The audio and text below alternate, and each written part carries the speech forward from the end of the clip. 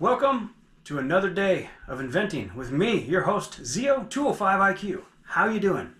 Today is probably one of my more important days. Today we discuss something that has perplexed scientists for generations, and that is grand unification theory. Honestly, it is difficult to kind of comprehend, but once you see the simplicity of what it is, I'm going to present it to you now without any further ado. So come with me on this little adventure. It'll be great. Come on. All right, so on the board here, we'll start at the top. Superspheres, grand unification theory, neutrino shattering effect allows for higher matter. And this is the neutron model basis. So if any of you are familiar probably with some charges, some neutrons, but what they actually look like and how they actually look. I say actually because that's what it is. It's what I see. It's how I see it. It's just what it is. Okay, so let's look at this real quick. This is a neutron model for the universe. And that's very important because it appears that in the universe, everything kind of is a copy of a copy of a copy of a copy. Turns out that if you were to destroy the entire universe, all of it, down to a single proton, and you turn that proton eventually, of course, because you got all these electrons by bouncing around from all the hadron flux that's left over from the disintegration of the universe. But if you even had one neutron left, that neutron would have the vibrational energies within it and the structure to copy itself over and over and over and over and over and over again from the leftovers. And that's essentially what we're looking at right here in the way of, like, the universe at large is a copy. And if we look at the universe, we can only see a small piece of it. And that's because there's gas and dust and distance. Those three things limit us from being able to see all of it. Now, I've kind of drawn it out here as well as I could. And this is what we understand as the universe as it sits right now. Now, using the Sloan Sky Survey of the galaxies, we have surveyed an area of space about like that. And that in that area of space, we have a galaxy-forming region. And in this galaxy-forming region, the swath of galaxies looks something like that.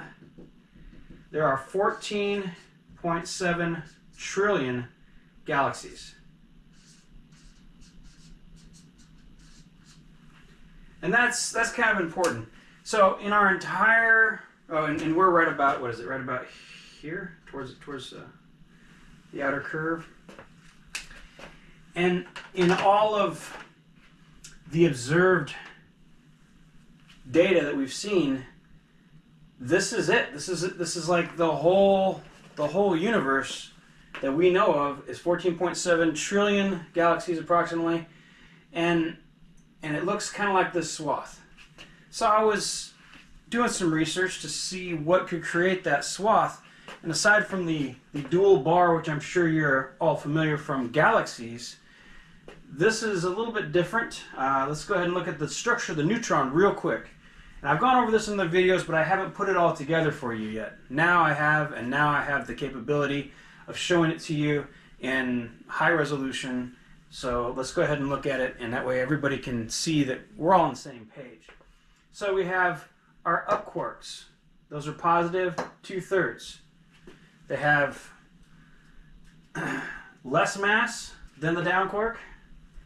About in this particular case, it's we'll just deal with the charge and the scale right now. Okay, so what we're dealing with is the scale. So where do the up quarks come from in this subquantum soup? From what I can tell, from a galactic standpoint, from I should say universal standpoint, the universe started as big cloud, one big cloud of interstellar hydrogen, just a huge one, and it of course was very cold, and it started to have Bose-Einstein convection, where it just started counter-rotating. You had these dual interlocking vortices, known as a Bose-Einstein condensate. And that was how it started in the sense of where did the motion come from. So you had these huge clouds. This one, you can see, is going that way. That one's going that way. And they spun up. And in the center, before all of this giant stuff, it formed up a liquid metallic core all this stuff spun down. But there's some other things going on. You see these lines and you're like, what are those lines of force, Zio? Well, check it out. Later on, after these two spheres form, and the two spheres form from counter-rotational, once again, the gas clouds, I think, play a big part of it, and they start out with one concentrated point because, see, if you have a whole mess of hydrogen gas, this is something that I don't think that they've discovered yet, and you make it relatively cold, you can start bending the force of gravity with it. It's like a bunch of little superconductive lenses once you get it cold enough and at the right pressure. Now, in this case, we had enough pressure and enough cooling to where the two gas clouds formed a pinch point. A pinch point of space-time, point of highest mass. Now, this could occur inside the cloud. So there's this massive cloud, two clouds that go away in each direction, and they're just coming down on this crunch point. But let's just deal with the grand unification model theory. So eventually, you form a single sphere, liquid sphere. The liquid sphere separates into two liquid and semi-liquid core spheres, just like in the same configuration as this, and then they continue their counter-rotational spin due to the influence of the funnel of the gas clouds. That's actually what spins them up. It's a physical force. It's not like magic. It's a physical force that spins them up. And that was just too bright for me. And eventually you get the counter-rotational spheres, and once they reach a solidity to their core, they begin transversely cooling the other sphere with dark energy, or what we would consider neutrino energies, which make up a binding force. And this binding force is drawn into the gravity well of this system.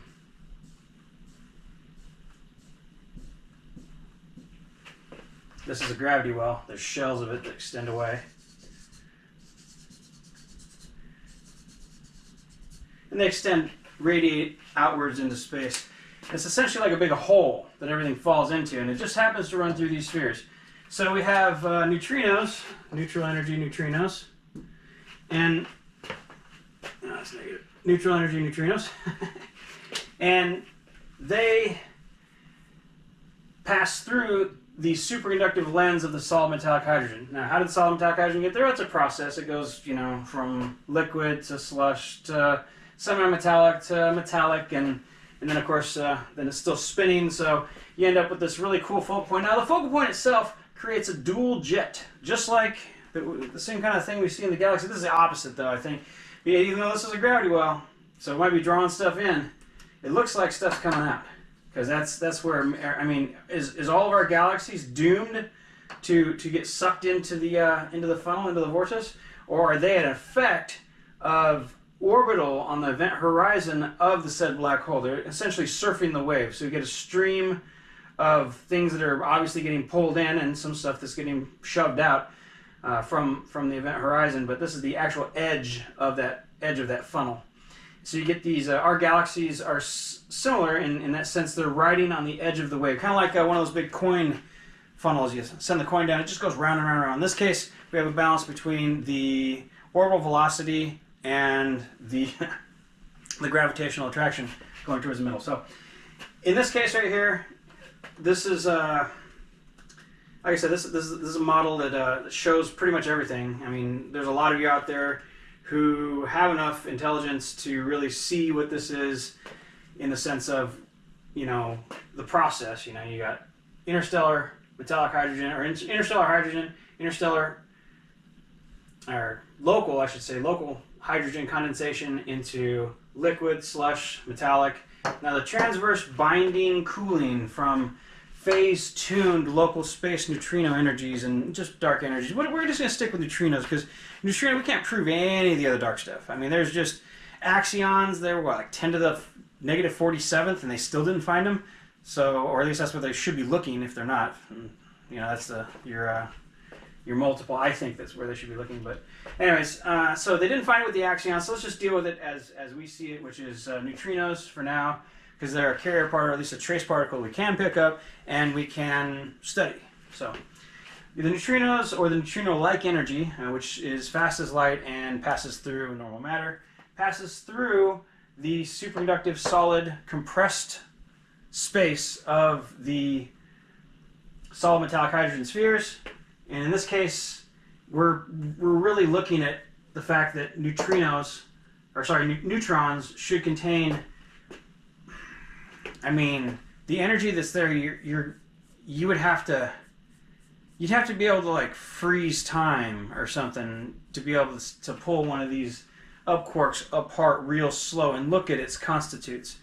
We would see it as essentially pure energy, but of course that's not just all it is. So it's made up of subquantum metallic hydrogen that has survived passage through a black hole. I mean, you've seen the other videos. You would know that when you take metallic hydrogen and you pass it through a black hole and it's in a solid state like this. Now, I've seen, see, there's a problem. As soon as you lose compression, metallic hydrogen goes back to gaseous state. So my theory was that it may be a hybrid. We've seen metallic hydrogen survive in silane chains after it's been induced, its formation's been induced by lasers. So with lasers or other forms of light, near light or as light, like light compression, you could get metallic hydrogen to form in those areas, in those states.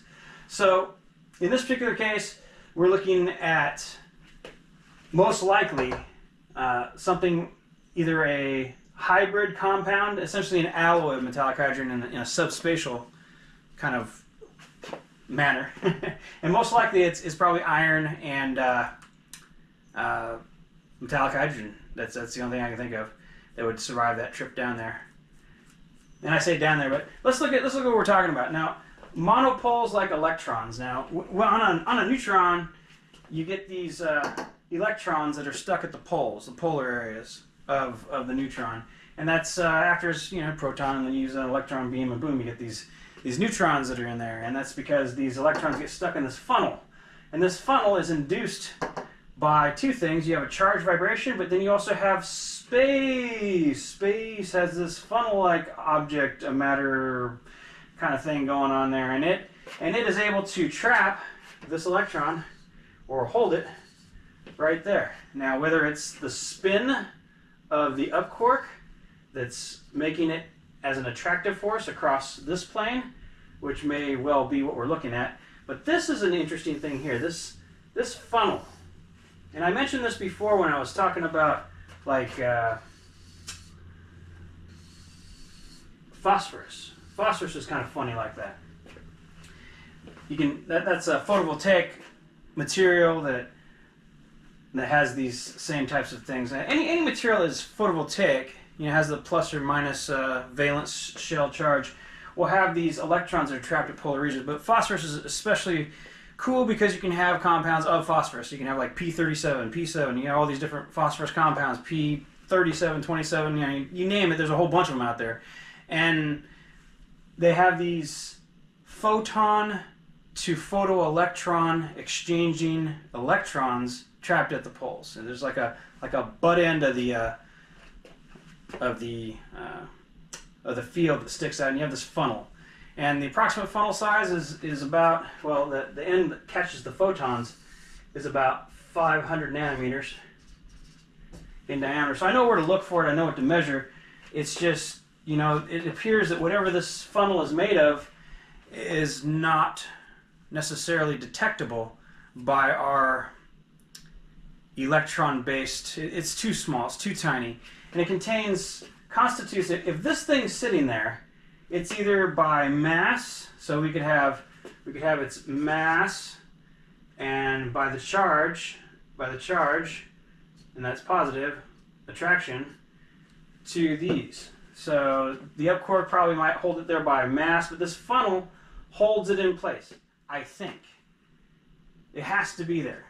It has to be there. This is a totally different energy, this photon-neutron energy, or photon-neutral energy, is neutral. That's a neutral energy. And those photons come down the funnel and add their mass to that electron, which means the structure and materials that an electron is made of are identical. to a photon. There's just less of them in the photon in this particular case, or the spin is slightly different. Basically, the materials themselves, if we look at the subquantum materials that we're talking about, and when I say quantum, I mean, you know, below the level of an up quark. Up quarks are huge compared to the materials in these. In here, according to my calculations, you have, it is a monopole on the charge on the outside, right? It's -1, okay? But on the inside, it's almost like you've got a giant, you got these strings of magnets, and one of the charges, let's just say south. Let's say south has a higher propensity to be attractive by your gravitons and your strong binding forces. And what happens is you end up, because of that attractive nature of one particular pole. Now we could say north, we could say south, and in this particular case, I'd say let's just go with north. Let's just go with north. Let's say each one of these strings is a little string, from our perspective, of like a whole mess, a whole bunch of the dark iron and or dark iron with metallic hydrogen composite spheres, but on a much smaller compressed subspatial scale to us. Like they're way smaller, and they got shoved there by the compression of a black hole. So normal matter, when it passes through black holes, essentially it gets dehydrated, and all of the electron flux on this level just gets thrown around, and then the material itself, the nuclei, get broken down to, should be broken down to metallic hydrogen, but there's going to be some materials, and that's why I'm trying to say these are a hybrid. This is a hybrid material. It's not just one material. It's not just metallic hydrogen. It's not just dark iron. It's going to be a hybrid of any material, including superconductive ones, that can form a magnetic field that exceeds the shearing properties when compressed of a black hole's event horizon, and being able to be shoved into a subspatial layer that can support its continuing existence at that layer. Easy, huh? All right, cool. And that's just to explain photovoltaics. So photons come in, get caught in this funnel. We don't know what this funnel is made of. I don't see any documentation stating this funnel is there. I don't know if they can test for it. I know, though, its diameter, its mean diameter at its opening is going to be 500 nanometers, because that is the most, or at least in this particular case for phosphorus, it's going to be what, 500, 514, something like that. And you can test that. That part you can test using photovoltaics, and that's, Einstein was really cool on that stuff. And he said a bunch of stuff about photovoltaics, but he was super interested in photovoltaics because he saw that effect too. He saw something there, and he couldn't explain. He's like, perplexing, you know. And in this particular case, yeah, it is very perplexing. I want more study done in that direction, because we're gonna learn stuff. We're gonna study stuff that has not been clarified by anybody or anything. So in this particular case, we got 500 nanometer or whatever frequency of light that particular photovoltaic absorbs and converts to photoelectrons best. So basically, got photons that come in, fall down the funnel, hit and combine with the negative electron, and then this cavity, I think it's a cavity at the base of the funnel, holds that electron, and it just kind of, the electron gets too big, too massive, and it either spins apart, and then that chunk of now photoelectron gets shot out. And it may be a division thing where the pocket itself divides the electron, but most likely it's, you know, charge and spin. We add a bunch of same type energy and materials to essentially a fuzzy little, looks like a little fuzzy sea urchin. But of course it's all locked together. And that's, I explained the monopole anyway. So you would have a propensity of one of the poles, let's say north, to be slightly more massive or more interactive with the graviton, and it would end up forming a core where all of the north ends of the strands would all kind of come in contact with each other, or not. They would be attracted to each other, but they wouldn't actually come in contact, because north-north, you know, it would have like a hollow core that you could take these little strings and they would be able to insert and orbit. These strings would be able to orbit that core, but they wouldn't be able to touch. And then, of course, that means that, you know, all this material. Now let's look at what's going on here in the up quark itself. Now, you have a down quark. Now the down quark is a little bit different. It has more mass than the up quarks, and has a different charge too. So in the case of a neutron model, you have a down quark, which is this area here. And we know it's more massive, but we don't know why. And it may be just simply because that conglomerate material is material that's in flux, it's in motion, it's being converted from one sub-universe up into ours, or if that's when you look at it. And that's essentially what we're seeing here too in the way of our galaxy swaths. These galaxies are coming from something. They're coming from somewhere. And the materials that are used to construct them, in this case, hydrogen gas is all you need. All you need is hydrogen gas and, of course, electrons. And you're going to get that from photons. Photon energies and electron energies coexist. They combine. They mingle. And what's cool about that, and I'll go into that grand unification theory, we haven't even discovered yet how to make big electrons. And I think you could. With a right trap, you could probably add the right photons to the right electron and the right trap, and you could literally grow the electron. I don't know why you'd want to, but you could. Perhaps you could tap it for energy because you could shave it. You could shave like electrons off of it. You could store them and then shave them. So that could be like some future energy storage system that goes way beyond chemical. Because, you know, you're talking about electron density. I mean, imagine an electron that's the size of a baseball. I mean, that's the amount of energy there is insane. That's so much energy. and you know, it'd be massive too, but you could tap that thing for all kinds of cool energy projects. So when polar electrons are lost, one forms an equatorial area. That's something we know about neutrons. When they decay immediately into protons, and there's electron neutrino that shoots off that way and something that shoots off that way. So anyways, here it is, superspheres. I could talk about it all day. I would love to talk about it all day, but I don't have the interacting. I don't have like the other than YouTube. I mean, YouTube is like the only place that you can really go to do this. You know, Vimeo, it costs money, and colleges' schedules are always full. They're always full. They have their own curriculum, their own books, and their own beliefs. And they believe a lot of things that other people won't, and some people will. I mean, you get the majority of physics and science that are coming out of these same books, and I've read them. And what I see eventually is you get this dark area, this area where the books don't match up, where the statements don't match up. And this one matches up to known structures, known reactions. It is the core to a grand unification theory, a real one, to where the entire universe could literally be created from a single proton pattern, and that's grand unification. You could start with just hydrogen gas, and that's it, and you could get everything. All the processes, they all trace back to hydrogen gas, they all trace back to this, and this of course goes deeper because you got transverse binding energy. Oh, I haven't even talked about the neutrino shadow. Okay, so these two solid metallic hydrogen spheres, counterrotating spheres that create this focal pinch point, that create the gravity point, they induce a neutrino shadow. And that neutrino shadow is kind of like a workshop. So eventually, if this video makes it that far into the future, where we can play with solid metallic hydrogen, we can now play with neutrino shadowing effects. Neutrino shadowing effects are very odd because you can now do things you couldn't do in the outside universe. You're essentially creating a protected laboratory space where you can create ultra high compression, and you induce, you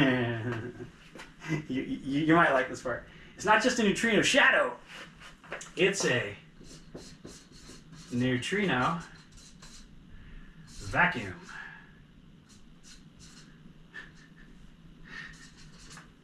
So this area here, inside this shell, this area, induces a neutrino vacuum.